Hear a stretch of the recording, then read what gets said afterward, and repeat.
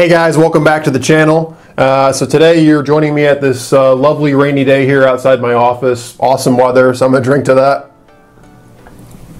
Cheers. And before we get started, obviously the customary wristwatch check. Wearing the lovely Hamilton Trent automatic here today. It's blown my mind, this watch. You know, I've talked trash about ETA or ETA movements for years on the channel, and I still have a lot of things about ETA that I don't like. But you know what? Despite the fact that this watch has a 28-24 movement in it, which honestly is a terrific movement, I adore this watch. I just think it's super classy, mid-century modern kind of going on here. Definitely would fit in like Manhattan in the 60s. Absolutely adore it. If you want to check this watch out, I'll put a link to the Hamilton Trent automatic review in the description below. I reviewed this watch. All right, let's get that out of the way. Let's go ahead and get this thing started. So the topic today is extremely important to me, and I really think this is something we should talk about. And the topic of this is don't buy a watch for status. And this is a trap that a lot of watch collectors have fallen into, and I'm actually one that's fallen into the same trap myself. So what do I mean by that? What I mean by that is buying a watch only because it's expensive, or buying a watch because you want people to, you know, notice it, or you want to feel like you're being part of the group, or you just think that's what is expected of you. You know, I've tried to talk about this stuff on my channel quite a bit, but I don't think I've ever really gotten to the topic as much as I should have. And I'm guilty of this. So what do I mean by this? I mean, you know, feeling pressure to buy a high-end watch, especially, you know, one that has a big name brand to it, not because you necessarily like that watch, but you just want to buy that watch because you think that it's something you should have based on your income, you think it's something that people would respect you if you had, or you just feel like it's the social thing to have, or you feel like people wouldn't respect you if you didn't have one, kind of thing. And, you know, I think it's kind of an unstated thing that we've all kind of experienced this to some degree or another. I know I personally have, and I've made a lot of terrible mistakes in buying and selling watches because of this pressure when I first got into watch collecting. You know, when I first started getting into watch collecting, it was because I liked watches, and I watched some of the older Bond movies. I've said this before on my channel. What really got me into watches were really two things.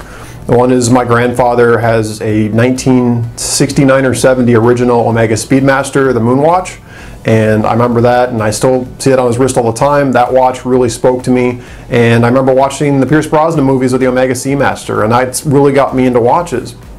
But what happens is that passion, which was pure of me just liking watches, once I started looking at luxury watches, I kind of got into the filter of, well, I may like this watch, but maybe I should buy this watch instead because people respect that watch more. So what do I mean by this? When I first started getting into watches, one of the first watches I picked up, kind of by the way, was a Breitling Colt, and I loved the Breitling Colt. I actually went out looking for an Omega Seamaster. They didn't sell an Omega Seamaster in the store, but they had Breitling, and I bought I bought the Breitling Colt, and it was a tremendous watch. And I'll tell you what, I never should have sold the watch. Everything about the watch made me happy. It had a beautiful bracelet, it had a beautiful case. I had the Colt with the white dial.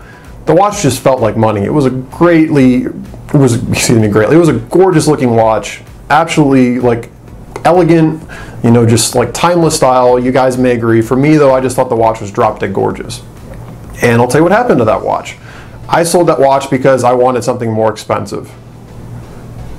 I know, it sounds ridiculous, but that's the thing. I totally ignored the merits of that watch, and I decided that I needed something with more prestige. And this is 8 years ago, I think this all took place, but I was younger. I was 20 at the time, 28 now, and I'm still kind of young or old, depending on how old you are watching this. But, you know, I kind of got sucked into social pressures, and I'm like, I was at a point where I could have afforded a more expensive watch. There was nothing about the Breitling Colt that I didn't like. In fact, like I said, I adored it. But what happened was that, you know, I didn't feel like I was jealous of people that had nicer watches than me. I mean, the truth of the matter. And we see this a lot of times when people come into some money. You know, it's like the second they get something that they like, somebody that they know gets something more expensive. I mean, like billionaires do this all the time. They're always one-upping each other on, you know, they have to have the largest yacht or the most expensive penthouse, or, I mean, it's just the way society is kind of geared. It's whenever we get something, if we see somebody else that has something nicer than what we have, we want to have it too. We don't like to be outdone. I shouldn't say, I mean, not all of us are like that, but I know certainly some are, and I've been like that too. And that's exactly what happened with my Breitling. I love the watch. There was nothing about the watch that I really didn't like, But I saw people with nicer watches than me, and I got a little insecure, and I sold the Breitling, and I had to have a Rolex. And that's when I actually went and got a Rolex Submariner. And I had the Rolex Sub for 5 years. It was a good watch, but truth be told, I actually missed my Breitling Colt, and I think, in hindsight, looking back, the Breitling Colt was a better watch. Now, there's a whole bunch of reasons why you could argue about why the Rolex Submariner is a better watch than the Breitling. As an in-house movement, it has way better resale value than the Breitling Colt ever did. There's a whole multitude of reasons why the Submariner could be seen as a better watch. But for me and my taste at the time, when I made this transaction, I didn't make the transaction out of dollars and cents. I made it out of insecurity, and I bought another watch only because I felt pressured to have a more expensive watch so that people would respect my collection. And I see people fall into this trap all the time. Another watch that I really, really regret selling is I was able to buy an Omega Seamaster Chrono, and I'll post a video of it here. Hopefully it's floating over my hand right now. Because I reviewed this on my channel a couple years ago, and I stole that watch. I got that watch for like $850, something like that, something crazy. Might even been less than that. And I had it for a couple weeks, and it had a Valjoux 7750 movement in it, and I just decided the watch wasn't good enough for me. Everything about it I liked. I really liked the way it looked, and somebody offered me more money than I paid for, and I sold it because I wasn't wearing it, because I felt insecure wearing it. And I know you guys, there's probably several of you that say, you know, well, you were insecure about wearing an Omega. But that's kind of the way it goes. I mean, once you get into the community, if you have the slightest bit of insecurity or if you want to fit in, it's like nothing is ever good enough. And it's so easy to fall into this mindset of no watch is good enough for you. And it becomes, you know, almost like an addiction. You want to have watches of higher and higher levels. You want to have more grand complications. You got to have a power reserve, and you have to have a chronograph, and you have to have a moon phase, and it has to be, well, you have an Omega, then you have to have a Rolex. Well, you have a Rolex, then you have to get a Patek Philippe. Well, you have a Patek Philippe, then you want an Alongzona. I mean, you can so easily fall into the trap of not buying watches necessarily because you like them, but buying them because you want to be perceived as having a good collection, or you want to fit in, or you want people to think that you're wealthy, or there's a whole multitude of reasons. And I think this is very important because I've seen this happen a lot in the community. And you know, fortunately most of us, you know, like myself, I feel like I've been fortunate enough to have matured, and I'm kind of beyond that. If you guys watch me, you'll see me wear $30 watches, you'll see me wear $30,000 watches. The point being is, I was able to get to a point in my life where I just buy what I like. And there are cheap watches that I like, and there are expensive watches that I like. But I'm buying what I like, and that's what matters. And I'm seeing it time and time again where people feel pressured to buy watches that they really don't like, and they're mistakes. You know, they don't like the watches, they buy them because they just want to fit in, and they're basically trying to get people to approve them. And the people that they want their approval from are people you really don't want approval from, because they're people that are judging you for what you have. And those are not good friends, and those are not people you need in your life. You shouldn't be, you know, wasting your time and money to impress people that don't matter. And, you know, we've seen this time and time again. You know, there's even some people on YouTube, whether or not it's true or not, you know, they portray to the world that they actually took it to an unhealthy level to the point where they were, I'm not going to say whose name this is because I'm sure you guys can figure it out if you watch them, but they basically bought a bunch of watches they couldn't afford on credit cards and put themselves massively in debt to have a collection far beyond their financial means to impress people. And they put themselves in major financial debt because of it. I mean, so that's an extreme example, but I mean, here you have someone, and you know, if you don't know who I'm talking about, you can, I'm sure, know somebody else that may have done this thing. I'm sure we all know people that have bought things they can't afford. You know, they bought cars they couldn't afford, they bought houses they couldn't afford, you know, they buy watches they can't afford. You know, they may be making a minimum wage job, but then they max out their credit cards to buy like a Patek Philippe Calatrava. You know, not only is that a terrible financial decision, but why are you doing that? Especially if you're buying it for social pressure because you want to fit in, and you're trying to buy influence with people that don't matter, people that are judging you for materialistic reasons, people that don't give a shit about who you are as a person. So I tend to have on these videos where I go on long rants and ramble. I'm going to try to do something a little different, trying to get better, you know, make these things more short. So I'm going to try to cut it off here, but I think you guys hopefully all know what I'm talking about. Again, you know, I've been very fortunate. I've had tons of watches, and I've fallen into this trap too. So what's the takeaway for you guys?